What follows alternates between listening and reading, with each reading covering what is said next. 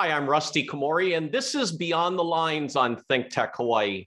I was the head coach of the Punahou boys varsity tennis team for 22 years, and we were fortunate to win 22 consecutive state championships.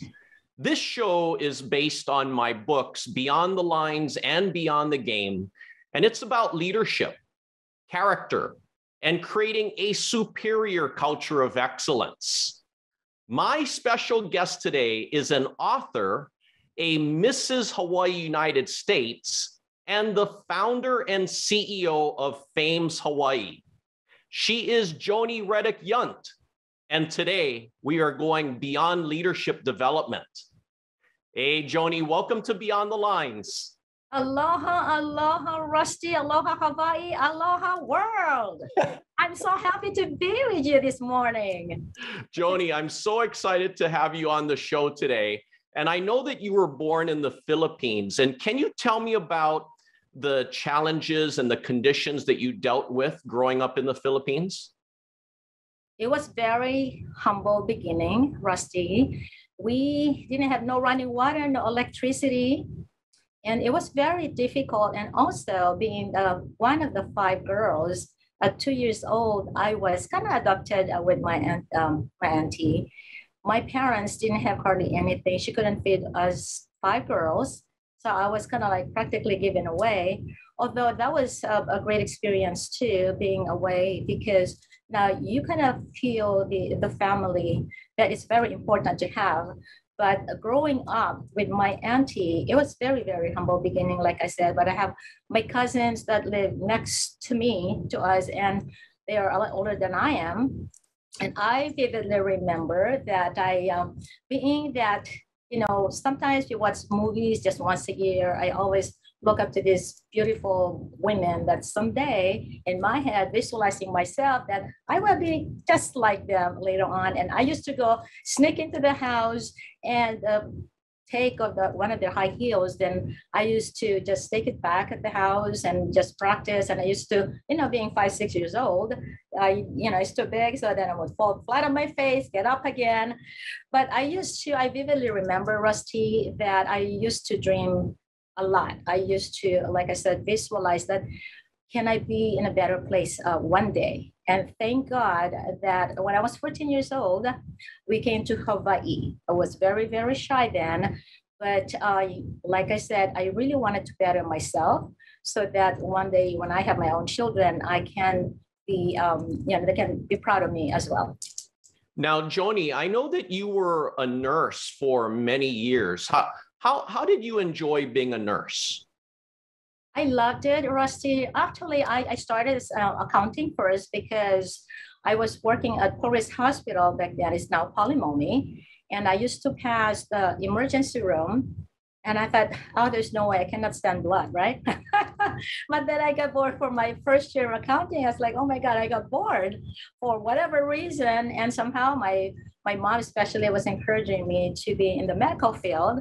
So I did that 20 years in the medical field, but it was really neat because the first place that I did my internship was at the emergency room. My first job was at the emergency room. So it was a great experience. Yeah, I can't see you being an accountant. That's too boring for you, right? It was boring. Although I need to learn how to work the numbers, being where I'm at right now. It was back with partners, right? Now, Joni, I know that you met the world famous Mary Kay and you worked with her. Now, can you tell me what kind of big impact did she make on your life? Very huge impact, Rusty. Well, let me go back. When I came from the Philippines, I went to attend 10th grade IA high school, skip 11th grade. I had the opportunity to skip 11th grade and jump 12th grade. And also I was being bullied because of my long last name, constantly being bullied.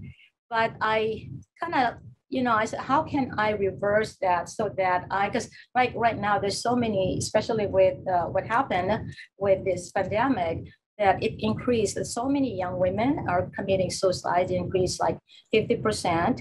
And, but when you have that positive attitude, which I learned from Mary Kay, it helped me. But even beyond that, it was a very difficult being coming from the Philippines, very shy, being bullied. But I have, I guess, that inner determination in myself that you have to be resilient, that don't listen to what they're saying, but you empower yourself.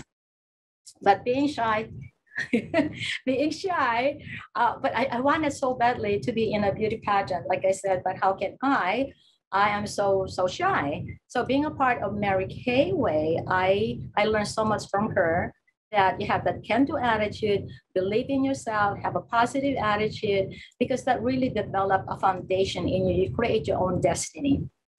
No, I cannot even imagine seeing, Joni as being shy. Oh yeah, people don't believe me, but I said chapter 3 in my book. Well, that's why, I mean, even for me, when I was growing up, I would say that I was more shy and, more of a follower. And so that's why we can inspire people to become leaders, right? Exactly, from our own experience. Yeah. Now, Joni, let's talk about your FAMES organization. I mean, I felt so great to have been a speaker some months ago. And what you're doing with the FAMES organization is huge, and you have some great leadership. And can you tell our viewers about FAMES? Well, FAMES Hawaii, Rusty, is our purpose and mission is mentoring, educating, motivating, and leadership development. For me, being that, well, I didn't have any mentor at the time, but I think Mary Kay as one of my mentor, it really, again, affected me so much. And actually, the first book that I read was her book, You Can Have It All. And reading that book, it really, truly, it was life-changing, because I was like in a status quo, being in the medical field. I was a nurse and had 2 young children. It was just like old routine: go to work, come home, cook, feed the kids, get up again. So same old, right? But then I thought, okay, there is something, yeah, you can have it all, right? So what does that mean? But it is having that, building that confidence that I learned so much again from Mary Kay Ash, and she's a very huge influence being to so many women. And for me, you have to become a leader. You have to set a good example. And I always wanted to inspire, mentor, to help educate whatever that I have gained, my knowledge, my skills in the past. I wanted to pass it on. And it's all about the legacy. And I feel when I talk to a lot of people, it seems like that sometimes they don't have the confidence, but Joni, I can't do this. And the thing with FAMES Hawaii, that in the last, it's going on 18 years, I'm super excited. And to help develop these people, young or adult, actually, it's so glad, it's so fulfilling to see that, they really, because the number one fear that they always say is to talk in front of people, right? And to see them develop themselves, and then now they can't stop talking just like me.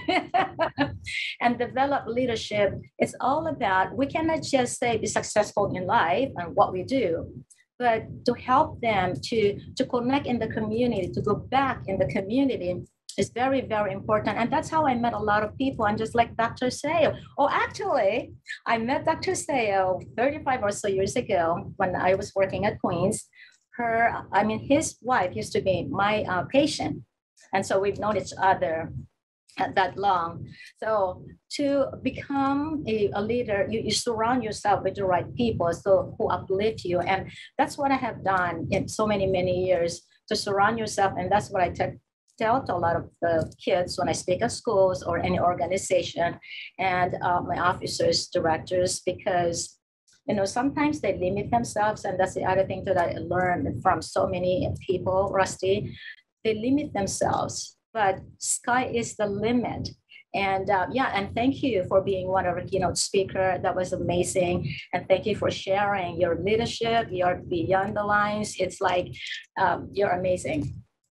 Well, Joni, you are really making a huge impact, with a lot of these entrepreneurs and business owners. And I was really happy to be there to meet all of them. And I want to talk with you about your books. I mean, $1 Million Attitude. I mean, that is a perfect title for you, Joni. I mean, it is absolutely amazing. And then your other book, your second book, and I like how you talk about still sexy after 60 and beyond. And beyond. Well, actually, Rusty, I didn't plan of writing another book because, as you know, being a author yourself, it's very tedious. It takes so much of your time, and having my full-time, my job with my FAMES, and it is taking care of the family as well, community service. It's, I said, no, I will not. But then when people asking me like, Joni, how old are you? I said, 60. And I said, oh, but you're still sexy at 60. And I said, aha, that will be the title of my book. It's all about attitude, still sexy at 60 and beyond. So it's all about numbers. And Joni, I really like your book because, you talk about obviously having that $1 million attitude, but, it's about that mindset and how we have choices. We have that power of choice to choose the right mindset, right? Exactly. Oh, yeah. And Joni, so, and I know that you do speakings at schools and, various organizations. And I know that's one of your passions as well, right? I love it. Yes. And I'm sure you do as well. Well, I do a ton of that now. And, yes. And you know how you mentioned earlier that when you were a young girl and you were dreaming about being in a pageant, and now, I mean, you were the 2002 Mrs. Hawaii United States, and you competed on the mainland with 51 other contestants. And you're the executive director of your own pageants now. And I felt so honored to have been a judge in one of your pageants a few years ago. And can you tell me about why you really love making an impact with a lot of these contestants? Rusty, because like I said, I was very, very shy, and I have that dream. And I know a lot of young girls, they have all these dreams. I talk to them, I interview them, but they don't have the lack of confidence. And that's the one thing with the right attitude. And that's why I talk in my book that, you have to know your ABCs, like attitude, believe in yourself, courage, confidence, determination. So all of those ingredients in life, that if you want to move forward, you have to have those. And I just love to share those to these young women. How can I empower these young women? Set example. So they always say, "Oh, Auntie, but I'm not like you. Oh, I'm not that pageant type." And I said, "Well, look at me. I'm 5 feet only. I'm 5 feet. I'm from the Philippines. Can hardly speak English, right? But I have determination. The ordinary and the extraordinary." And being that when I competed, and actually that's 20 years ago, 2020, 2002 and 2022, so exactly 20 years now. And going to compete national, I vividly remember coming from Hawaii. I have my sash on, Mrs. Hawaii, right? And everywhere we go, Mrs. Hawaii, I want to go to Hawaii. You're so lucky you live Hawaii. So even though I'm one of the shortest, petite, there were 4 of us actually. And the rest are like 6-footer, right? High heels, 6'4". But I stood out because that's what they keep saying. They want to live Hawaii. Lucky you live Hawaii, right? It was a great experience. And so again, what I have gained through that process, and what I tell to these young girls is the experience that you gain, you develop yourself, you empower yourself, you learn how to multitask. And that's why people ask me, Joni, you do this and this and this and that. I'm tired of listening all of the things that you do. But I learned how to multitask because when you run to pageant, and all the young women that you have interviewed, they're going to school, they're working, you have to look for sponsors, you have to sell tickets, there's so many things at the same time. And we look good at this, you have to go to the gym, right? So trying to balance everything at one time, but I learned that into the pageant industry. And then, of course, with Mary Kay says, you can have it all.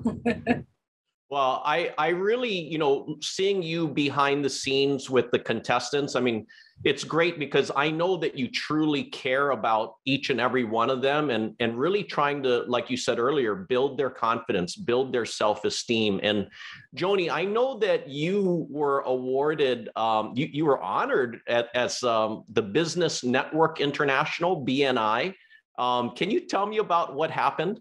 Oh my gosh, thank you for asking, Rusty, because that's one of my biggest accomplishment that I felt because I started my FAMES Hawaii at the time, and then somebody asked me to build a chapter, and I said, well, I don't know, I have this and this and that. But then I was like, okay. And then the director told me that, Joni, I don't take no for an answer. I said, okay, God help me. So I developed the fastest growing record breaking chapter here in Hawaii. I believe it's 25 chapters. And only my chapter that put together survived and used to be like a model of BNI actually. So they used to bring, if they wanted to encourage somebody to join BNI, they would bring them in my BNI $1 million chapter at the time. And then we are in 37 countries. There's nearly 5,000 chapters and top 5 international. So that was really nice. But like I was mentioning, Rusty, that I have to be creative. And I said, to be at the top, you have to be creative about how can you fulfill, how can you achieve? But I was just thinking about the destination. I want to have 50. I only have 19 when we're supposed to be debuted 2 weeks prior to, and it's like, okay, what do I need to do? So driving, I have pen and paper, and then it's like, oh, I need to call that person, or I'm driving, in King Street, like I had shared to you. And so I need this. So it just constantly creating to how you be able to achieve your goal. And just like you with your tennis, of course, you always be creative, right? What you have to do next, and your mind constantly just thinking. Well, Joni, I mean, that's why you've accomplished so many things in your young life already. And I know that you're not even halfway done. I mean, you got so many things more that you want to accomplish. And there's Joni, so much more. yeah, no, I know. And Joni, I want to talk with you about my books. You have both of my books, and you know that you are all about a culture of excellence, and that's what I talk about. And also a key thing is how I want people to really welcome adversity, welcome challenges, because challenges and adversities are inevitable. It's going to happen. So we have to have the right mindset. And how do you help some of your people when they have adversities and challenges? Well, I tell them, Rusty, always have $1 million attitude. Attitude is everything, really. Because when you develop that attitude, Rusty, you learn how to overcome anything. You learn how to go go through any obstacles in life. And I tell them, I say, you know what, this is part of life, but it keeps you moving forward. It's something that you learn from that and then just keep moving forward. If you don't want to make a mistake, do the right thing, make the right choices. Right? And that's just what it takes. But again, when you have the right mindset, it brings you to a different level of, excellence in your life. You're always constantly striving for excellence. And yes, we go through, and I've gone through different adversity in my life as well, but you learn how to bring yourself up with the right attitude. And I always say, positive attitude plus positive action equals positive result, and that's going to bring me up. And it was so honored to be featured on the billboard New York City, Times Square of all places. That was just so humbling experience.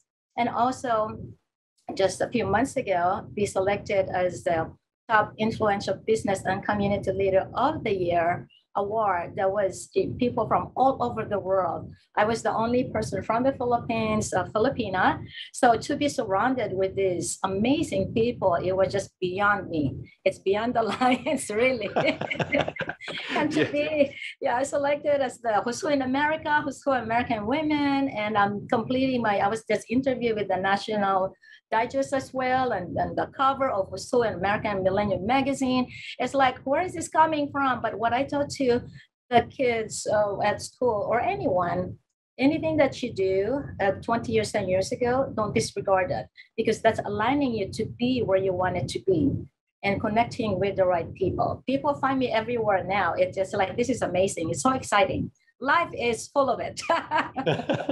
And Joni, I like what you said. I mean, because having a positive attitude, that's a choice. I mean, people can choose the alternative, a negative attitude, but it basically takes the same amount of energy to choose a positive attitude versus a negative one. Exactly. And like in your book too, and with my, when you get up in the morning, what do you tell to yourself? Even if you don't feel good. And the one thing that I learned too is when you don't feel good, you say, I feel good, I feel great, I feel awesome, even if I don't feel awesome. Yeah. And making your bed early in the morning, as soon as you wake up, because that sets your day. And the one thing that I just wanted to share, I don't know how much minutes we have, but I have a 5-year-old granddaughter. I visited my daughter in Colorado a few months ago, and I always make my bed every morning, right?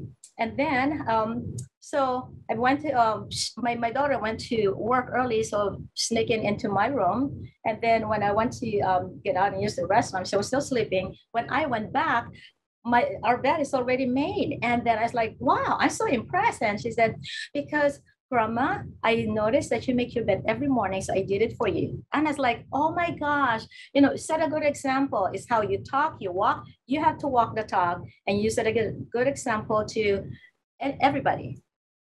I like it. I mean, that is definitely leading by example. And Joni, what would you say is the best advice you ever received? Be humble, and the sky is the limit. And the one thing that I learned from Dr. Saya as well is only eat one full of meal a day and be wise. There's so many things actually that I just have learned, and I think I just kind of incorporate it in my daily life. And we not just one or two, there's so many. And surround yourself. You can learn so many things from so many people, and that's why it's just amazing. I'm so glad that we connect, and I'm so glad Dr. Saya brought you in our FAMES when he was a speaker, and then you become one. Well, we both love Dr. Larry Siu, and Joni, I want to ask you, when you reflect back on your life so far, what's a very valuable, important lesson you learned? Positive attitude. And you talk about that in your book as well, because Rusty, when you don't have that positive attitude, you have negative attitude, it just the whole day, I mean, you kind of like affects other people around you as well. And I have friends sometimes, they talk to me and they say, Joni, I just love talking to you because I feel good after I've done talking to you. It just uplifts me. And they said, I have friends that, oh my God, they talk about their relationship, they're at work, and it's just complaining. And they said they feel so drained. So it's all about the attitude, the positivity. You have to give that positive energy. And the one thing that, like in my book, Testimonial, they always say, well, they can feel when Joni comes in the room because they feel my energy. What's his secret? Joni, you definitely have positive energy. And where are your books available? How can people get it?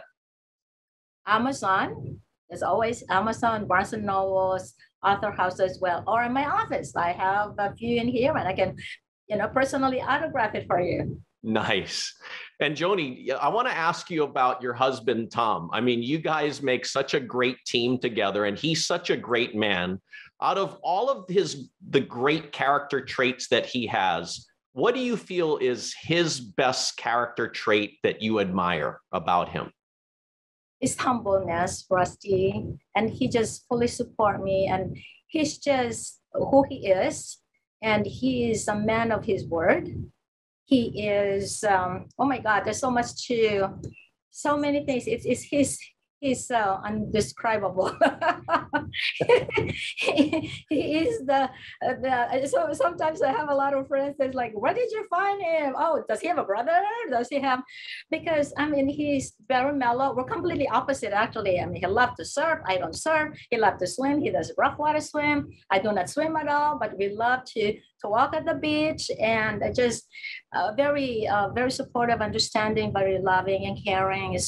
It is yes, he is just the right man for me, I think. Yeah, see, and that you guys are definite example of how opposites attract, right? Really, I know. It's like I said, babe, don't you wish that you have somebody that's going to surf with you? And said, no, babe, it's okay.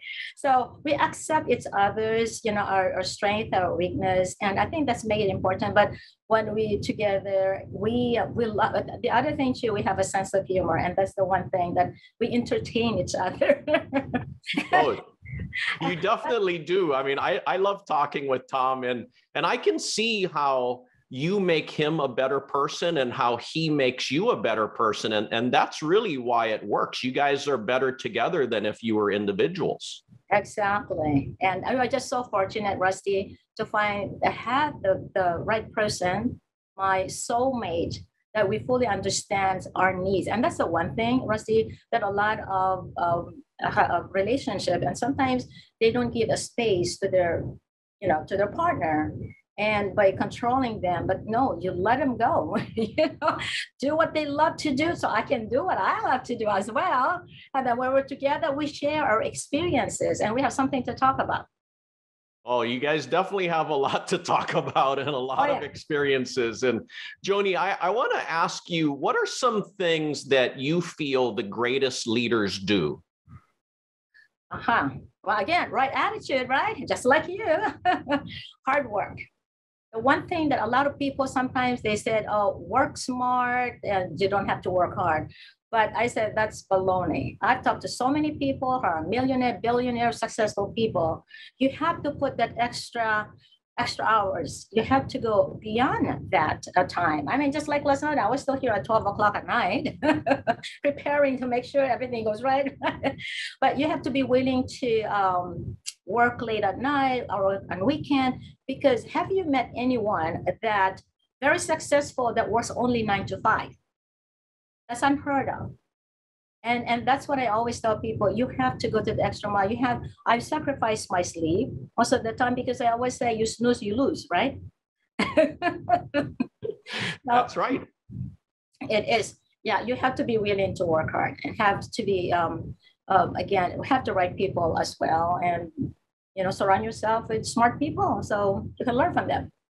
Well, Joni, I completely agree with everything you said. And I want to thank you for really taking time in your super busy schedule to join me on the show today. And you are definitely someone that goes beyond the lines. Thank you, Rusty. And I want to correct you, not busy, but productive. We are always being productive. No, thank you for having me. I really, truly appreciate it. And this has been an incredible experience as well. Thank you, Joni. And thank you for watching Beyond the Lines on ThinkTech Hawaii. For more information, please visit rustykomori.com. And my books are available on Amazon and Barnes & Noble, and Joni's too. I hope that Joni and I will inspire you to create your own superior culture of excellence and to find your greatness and help others find theirs. Aloha. Aloha.